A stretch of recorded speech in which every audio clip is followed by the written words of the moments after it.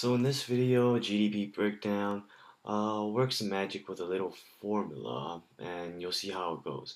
So first we'll have GDP equals GDP, and this is what we'll first have. So that's first step. So let's say that GDP, I'll just add in a new variable, and that will be F over F, and that's times that by GDP. Now F over F, we know is still 1, no matter what, because they're the same thing. When something over something that is the same thing is equals 1. And we times it by GDP, well, that's still equal to GDP, so then the equality still stands. Now we'll have GDP, and we'll add in another variable, and that variable will be FE equals FE. And we still have our F over F, and we'll still have GDP, and this is still equal to GDP because like the F over F, FE over FE is still 1, so then any 1 times anything is equal to that anything, so then we can work our magic to do this. GDP equals F over FE over F over GDP over FE. Now, this looks like a pretty tough formula at first, but it's actually pretty simple. As long as we have two things, and those two things are FE and F. As long as we have two of these at the bottom, then the equation is still equal to GDP. Because if we take GDP and we times that by F and FE, we'll have GDP times FE. So essentially you have FE times GDP times F, all over F over FE, all over F over FE. So it doesn't matter how the formula look like, as long as they equal GDP. So then we could take out our F, and we could just have GDP over FE on F and FE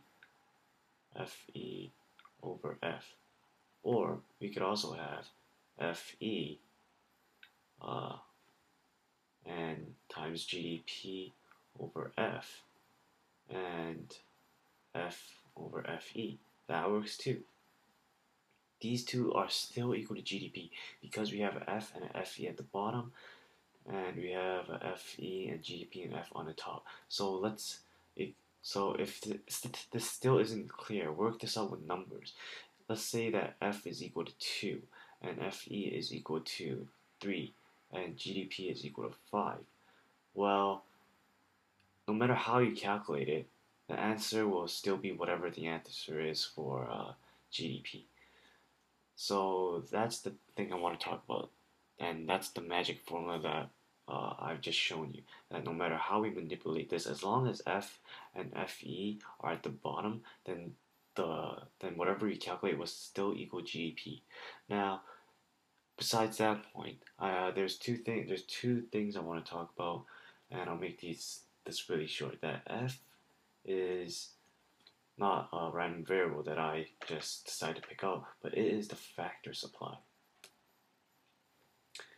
And we'll probably talk about this later in subsequent videos, but yeah.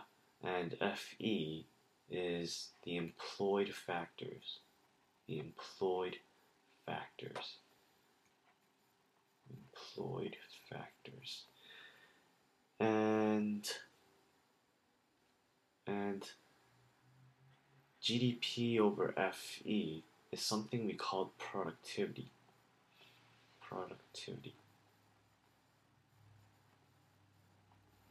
And this would be equal to our factor utilization rate.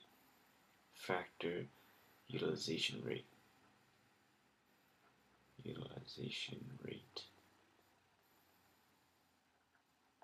and again, F is our factor supply. So F factor supply. Yeah, we'll just star this factor supply. So GDP over FE kind of makes sense.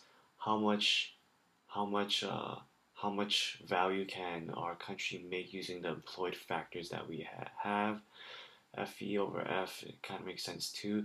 How we utilize our people out of out of everybody available. How much people are employed. That means how are we utilizing the resources that we have. And by resources, I'm talking about humans probably. And that's all I want to talk about in this video. And I hope I kept it relatively short. Please come back for aggregate expenditure in the next